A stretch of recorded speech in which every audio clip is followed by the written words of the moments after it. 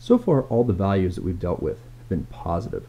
And it turns out that in Scala, all of our integer types, with the exception of character, are actually what are called signed values. There are some programming languages like C and C++ where you can make the decision of whether you want a number to be signed or unsigned. But in Scala, things like int are signed, which means they have the ability to represent negative values. And that leads to the question, well, how do we represent negative values? So this is our number 53. We've been writing it as 00110101. Okay, that is the 8-bit version of 53. Of course, as an int, it's actually a 32-bit value, but I really don't feel like typing in that many zeros that are in front of it.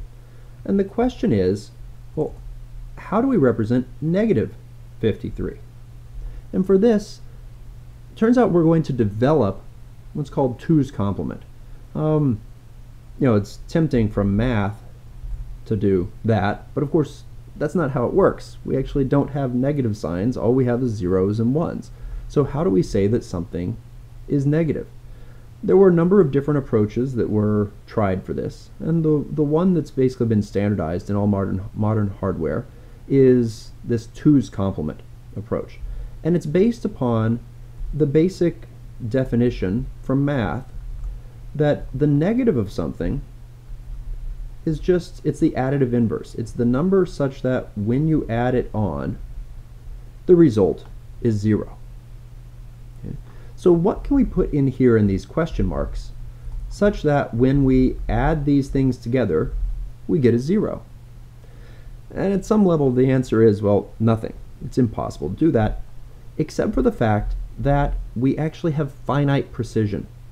If this were an 8-bit number, and there is a type called byte that represents 8-bit numbers, anything that goes above this 8th bit is cut off. It goes away. And indeed, this is why we had those weird things when we added 2 billion plus 2 billion. Because we can only go so big. We only have a certain number of bits, a certain number of digits.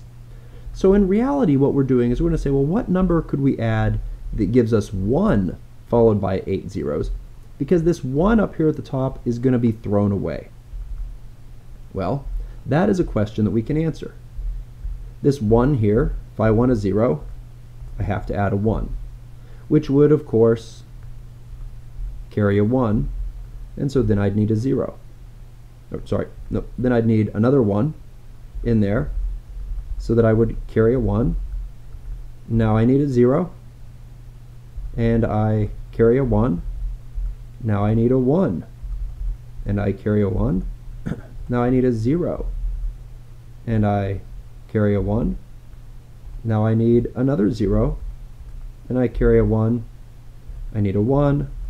I carry a 1. I need a 1. So according to this number was 53. Negative 53 is 11001011 as an 8-bit number. Turns out that we make this into a 32-bit number, we're just going to stick a whole bunch of 1s at the front of it. And that would give us our 2's complement. We can verify that by calling toBinary string on 53. And you see here that at the bottom we have 1101, 00, and then a whole bunch of 1s above that, okay, which is what we found over here. So it's just the value that in a very natural way adds on to give us 0. The nice thing about this for engineers who are building computers is that if we represent our negative numbers this way, our normal addition is also subtraction. And all we have to do is find the additive inverse. There is a shortcut for finding the additive inverse. And so once again, let's take our value 00110101. And what I'm going to do is I'm going to flip all of the bits in it. So 11001010. Note that is not the answer that we had here. It's a little bit off. We have to flip all the bits and then add 1. Okay. Why does that work? Well, it turns out that if you flip all the bits and you add these two numbers together, you would get 1, 1, 1, 1, 1, 1, 1, all 1s.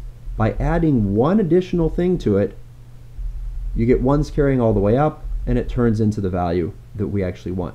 So the fast way to find a 2's complement is to flip all the bits and add 1, which in this case was simple because the lowest bit was 0, but if this had been, say, that number, then flipping the bits would look like this, and when we add 1 to it, we'd wind up with that. Okay, so it's possible in that adding 1 that things will be carried up. So that's the basics of representing negative values on the computer.